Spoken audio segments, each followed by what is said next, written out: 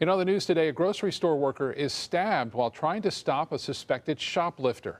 Sarasota County Sheriff's deputies say it happened just after 10 o'clock this morning at the Publix on Bee Ridge Road near Beneva. Witnesses say the 57-year-old Publix worker tried to stop the shoplifter from leaving.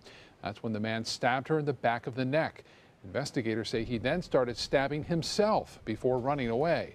Deputies found him a short time later at a nearby apartment complex. Both the victim and the man with the knife were taken to Sarasota Memorial Hospital for treatment. Both are in stable condition at last check. The grocery store remains open this afternoon.